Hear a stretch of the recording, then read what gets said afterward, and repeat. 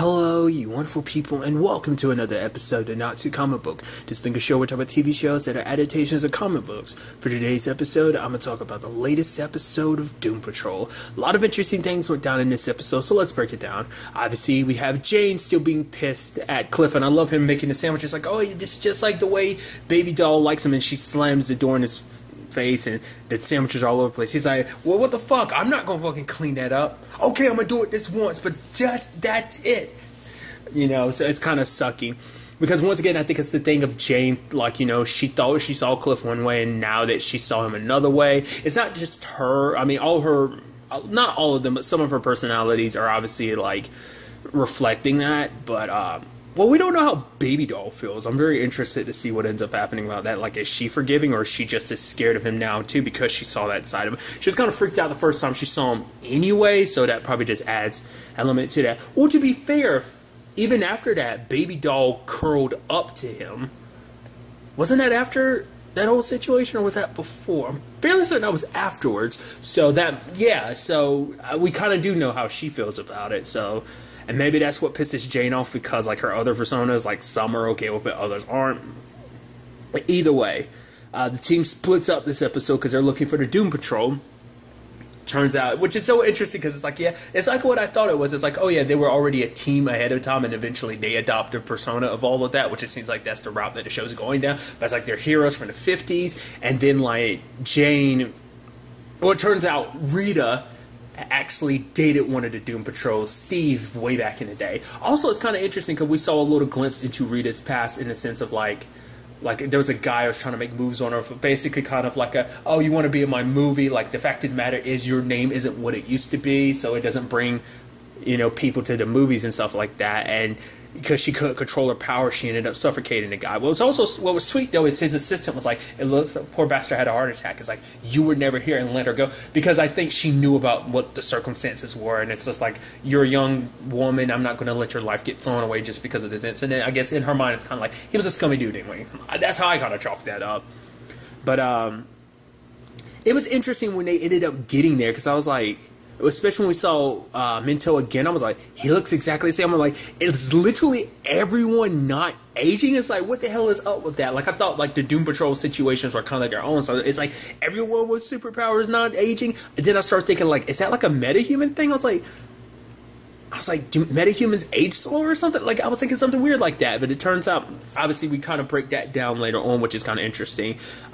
I did like the little reference towards Brain, because I thought so. Like, when they said Brotherhood of Evil, they were referencing Mr. Nobody being a part of. I was like, I referenced the Teen Titans cartoon, because that ends up being who they went up against. You know, it was like Gorilla Grodd and Brain. They even have Brain's whole thing there, and I thought that was kind of pretty neat. It's like, oh, the Brain's gone and managed to get away, but can't really do much without, you know, his tube and everything. I was like, oh, that's a nice little detail, because it's a villain I do know just because of the Teen Titans cartoon. So I just thought that was kind of interesting, because if you don't know, like, I actually thought that's what DeVoe / the Thinker, like, I knew that I didn't know Brain's name ahead of time. Like, obviously it's Brain, but it's like, I was thinking that the Thinker in the Flash, before we got introduced to him, was going to be that. That's what I thought it was leading to. Turns out not to be the case. Obviously, two different people. It's me going on a tangent, but nevertheless. But it's kind of interesting, because obviously it's like, okay, things are weird here. The place looks a little glitchy. I'm like, what the hell is that about? But no one else is really noticing it. And, you know, you have one of the people there being like, oh, yeah, like, I'm married to Niles. We had a kid. And then Niles showed up. You're like, wait, what? And then everything with Minto and Rita is kind of like a trip down memory lane, because apparently their breakup didn't end well. We just kind of learn about that, but I'll get to that in a second. But it's like, what the hell is this whole thing about? Because even, like, Irani was kind of like, depending on who you ask, like, how the story would be different, because like Minto's like, oh, we whooped his ass, essentially beating Mr. Nobody. It's interesting, like, basically he made like a hot air balloon that was shaped like a butt in a jukebox that played the same song for 20 minutes straight, well, over and over, but 20 minutes later people went insane. Police got turned into piñatas, and then that was so disturbing, like, oh, and the people being crazy ripped them all apart and eat the candy, and I was like, that is super morbid and super messed up. dog.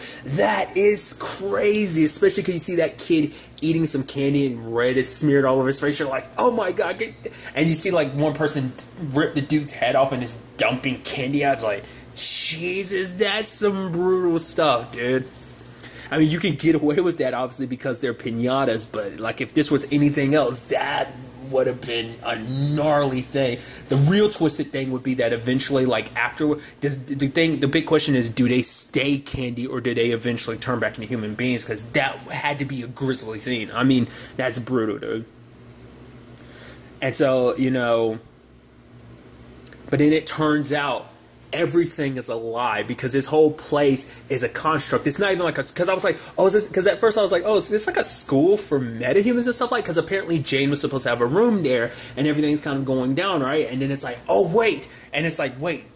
Once we saw Minto in his real form and everything, I'm like, oh, it's like, that explains you're actually an old man, so you're projecting like this image of you being a young man. I'm like, I was like, wait, is this supposed to be like a superhero retirement home because your powers are so dangerous? It's not necessarily that, which I'm sure there must be a place because it's like, that's never been something I'm aware of that was ever been tackled. Like, what happens when superheroes with superpowers get, oh, like, you know, you might potentially lose your mind, so, and might lose control of your powers and stuff like that. It makes me think of, and I'm blanking on his name. It's like the Aquaman and Aqualad of like SpongeBob. Evil! I'm Mermaid Man and Barnacle Boy. Jeez, I was stumbling on that. It kind of makes me think of something like that, you know? But I thought that might be what it was heading into the direction. It's like, no, Mr. Nobody messed him up so bad. I was like, oh, that's what this whole thing was about. He wanted you to meet the Doom Patrol, so you realize this is what happens when people challenge me. I don't kill you, I break you. And it's like, Jesus. I mean, to be fair, it's kind of, you know, how do you fight a dude that can literally rewrite reality like that? I don't know. Because even they couldn't stop him. It seems because it turns out like the Doom Patrol was originally like a government project and stuff like that. He was there for Niles, and I guess that's why Niles doesn't visit them that often, because it's because later on Jane's like, oh, like he doesn't visit them because they're his broken toys, and I guess it's also because it's a reminder that they're in that situation because of him. He's the one that started this group. He put them on the map that led to Mr. Nobody finding them. Maybe he thought like, hey, maybe they'll be okay and they'll be fine. Nope. Because it was also, once again, it's like he was after Niles. And so there's this whole situation of like, because even Jane's like, so why was I supposed to have a room here? It's like, Niles never treated me like I was broken, like something was wrong with me. But that was the thing. Maybe for Niles, he felt like maybe there's some part of him that's thinking Jane was too messed up for even him to take care of, just because all the 64 personas, like maybe it has something to do with something that Jane's not aware of about herself. Or maybe it's just that, like he probably thought like, that Jane needed to be sedated kind of in an illusion, like with Minto's whole situation, because it might be the only way, because like she might be too dangerous on her own because her personalities are literally too unpredictable. So that's a circumstance around. But to be fair, like the dude running the place doesn't know. Interestingly enough, that actor, I've seen him pop up in plenty of things. The thing I always associate with him is the TV show Numbers. If you're familiar with the show, you might know what I'm talking about. If you're not, you're not. It's like a crime drama TV show. Nevertheless, like that's one of the things that kind of associate in my head when I think that there's something else to it. I just can't place it. But nevertheless, it's interesting because we didn't get into his powers too much, because he says that he's a medical professional, and even Niles is like, oh, you know what you specialize at. And I guess like his powers can be very twisted or something for that to be his greatest fear, because it seems like using his powers, because he even said it like, yeah, he doesn't really use them much these days. I guess maybe he's kind of like a metahuman surgeon or something like that he can slice and dice and relocate like people and their body parts, like kind of like what you may, if you're familiar with One Piece, he kind of reminds me of, I think he might be kind of like Law, how Law can kind of do that type of thing. Maybe it's something like that. Maybe it's nothing like that. Because we, like I said, we didn't get to see his powers. We just kind of hear that it's something. He's like, yeah, I don't really do that. So probably if you know comic books, you're like, oh my god, that's totally what's his face, you know? So there's that. But it is sad to know that, like, holy crap, like, that ended up with happening to them because they ended up turning against each other, and now they kind of have to live in this state of, because for Minto, like, there was no problem for the past 50 years, but then Rita showed up because Rita threatened the fake reality he had created. They all had. I mean, because obviously, like, they were all kind of docile in their fake reality, but it's because Minto kind of got distracted because Rita was like, no, like, the fact is he's back. And he's like, no, we beat him. Here you are trying to dash on everything I've done. Because for him, he was stuck in this delusion of, like, we're the best, we retired, yeah, we're good, blah, blah, blah, blah. And she broke that illusion. And you know, and it's kind of sad. And he starts trying to torture her. Like, everyone gets tortured by different things. Larry gets tortured by this doctor with these syringe fingers. I'm assuming it's supposed to be like a situation of maybe he tried to go back to the military. I didn't really catch what that was really about, but it's like, oh yeah, like, you did some great things. It's like, obviously you're not alone. So I'm like, because obviously there's a lot of Larry's life we don't know about before he got to Doom Manor, like from him, his wife leaving him, and him pushing John away. Beyond that, you know, when he was kind of off on his own because of the radiation and stuff like that, we don't know what kind of happened between there and Doom Manor. So maybe there was a you know, military guy that he tried to get back into the military, try to do some good, and things didn't go well. Whatever it was, it's something him and the spirit try not to remember. Then for Rita, it was like this actress, I guess, that ended up killing herself because it ends up, I guess it was something Rita, because Rita, who she was back then, she was very self-centered. She was, you know, who she was. And I'm guessing this might have something to do with her before she before she ended up having her powers. She was a very, I mean, she was still holding, like, when she got her power, she was still trying to hold on to who she was. Obviously, that's how the whole her and Minto thing started. It was actually kind of sweet. But then Minto broke the thing of, like, oh, I won't read your mind unless I get your permission. But he read her mind about that whole situation. Like, we don't really get the details on it, but whatever it was, Rita has felt responsible for, which is super messed up on his part, because it's like, why are you rummaging through her mind? I guess it's like the danger of having a power where you get inside of people's head. It's kind of hard to kind of separate those boundaries. I guess it's like, because Rita always punished herself with it, so I guess it's something that's always on her mind, and if it's there, I guess he happened to be inside her mind. He's just like, oh, probably for fun, and then he ended up seeing that, and so he starts blaming her for, like, it's like, oh, if I knew about this terrible thing you did, you know, maybe I should have read your mind from the beginning. I would have found out a terrible thing you did. None of this would have happened. So you can definitely understand why Rita didn't want to talk about that breakup. And then Jane's whole situation, the puzzle pieces, and the guy's like, sweet, sweet baby. I'm assuming that has something to do with the whole K situation. Like, whatever happened to her that kind of led to her kind of splitting into multiple, like, you know, kind of the whole Jane persona coming up and everything, that being kind of the centerfold for what eventually happened to her that led to all these different versions of her. I'm assuming that has to be the case. It's so interesting because it plays a part in the intro, because the, like, puzzle pieces, I thought, like, oh, that's just supposed to be like a motif of the whole aspect of, like, she's like a puzzle piece, like, always different pieces know, like, identity to a certain extent, which is interesting because, like, everyone, when you actually think about it, amongst the Doom Patrol, I guess that's kind of the big thing. They all suffer from an identity crisis, trying to figure out who and what they are. But no, it seems like it's also a literal thing connected to her past, the whole puzzle pieces thing.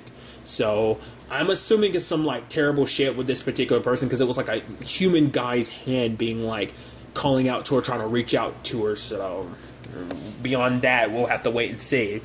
But it was an enlightening experience in that regard, because, like, for Rita, she has spent in the past, she decided who she wanted to be, because who she's ever always wanted to be was Rita, and for the past 60 years, she decided that Rita needed to be punished for what she did, and she hasn't really changed her mind. But for her, it's like, she doesn't want to be Rita anymore, because who Rita was a very selfish person that never cared about anyone else, because obviously, like, for her, she was so self-centered at the time and stuff like that, and she doesn't want to fall back into those bad habits. She's actually in the process of changing the whole Elliot situation, awoken something in her, and she doesn't want to go back to being Rita.